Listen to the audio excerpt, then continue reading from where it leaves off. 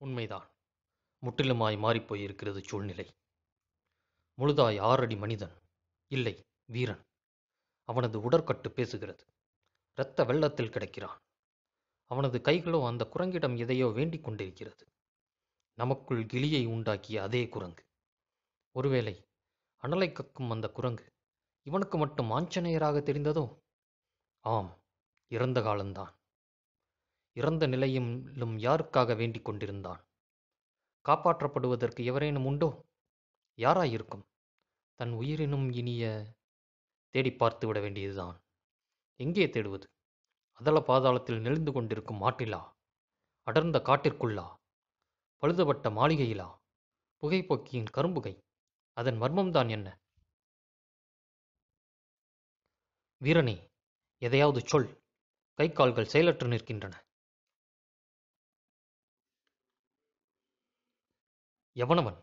நேரெதிர் கோட்டில் மறுகோடியில் அந்த அருவியின் அபாய விளிம்பின் க்ஷணதூரத்தில் அவசரமாய் பாய்ந்து கொண்டிருக்கிறானே.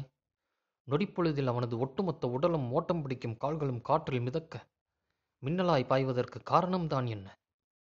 காற்றில் பறக்கும் அங்கவஸ்திரத்தையோ கைகளையோ விரல்களையோ முடிந்தவரையேனும் சுண்டு விரலையாவது பிடித்துவிட வேண்டும் எனும் உந்துதல் அவனது செயலில் இருந்தது.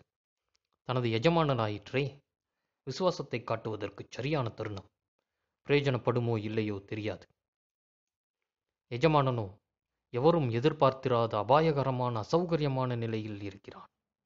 அவனது இடது கால் முட்டியோ இயற்கையாய் மடிந்து அந்த நீர்வீழ்ச்சியின் விளிம்பில் கரடு முரடான பாறைகளின் மீது பதிந்து இருக்க, வலது காலம் நேர்கோணத்தில் வெளிப்புறமாய் நீட்டியவாறு விளிம்பின் நுனியில் கெண்டைக்கால் ஆழப் பதிந்து சிராய்ந்து கொண்டிருந்தது.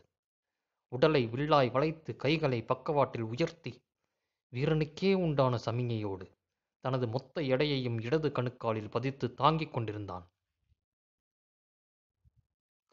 பயிற்சி பெற்ற புஜங்கள், இரும்பையொத்த கரங்கள், அகண்ட துடைகள், நரம்பு தெறிக்கும் கெண்டை, கூரிய வேலும் இறங்க மடுக்கும் மார்.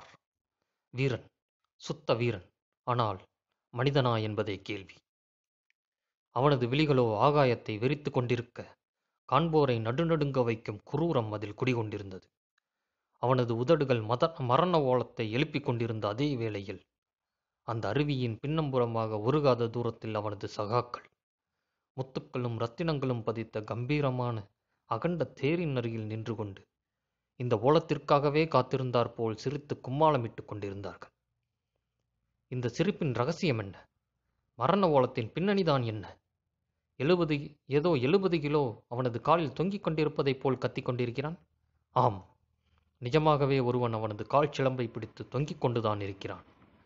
பார்ப்பதற்கு மிகச் சாதாரணமான உருவம், சாணக்கியனை போன்ற தோற்றம், மங்கையரை மயக்கும் தெளிவாய் வாரி எடுத்த சிகை. இப்பொழுது புரிகிறது. அவனை கொல்ல முயன்று அந்த வினையில் எஜமானனே சிக்கிக் கொண்டாற்போல் தெரிகிறது. சீரிய சண்டையில் ஒருவனை வெட்டிச் சாய்த்து இரத்த வெள்ளத்தில் மூழ்கவிட்ட மூர்க்க வேகமும் களிப்பும் நீங்கும் முன் இந்த சாணக்கியனின் உருவில் மரண பயம் பீடிக்கும் என்று அவன் நினைத்து கூட பார்த்திருக்கவில்லை. வாழ்வின் கடைசி நிமிடங்களை எண்ணிக்கொண்டிருக்கிறானா எஜமானன்? மறுபக்கம், இயற்கைக்கு மாறாய் நடப்பவை அனைத்தும் கலைந்து போகும் மேகங்களோ என எண்ணும் அளவிற்கு சாணக்கியனின் மனதிற்குள் ஆழ்கடலின் அமைதியும் புன்சிரிப்பும். விசித்திரம்.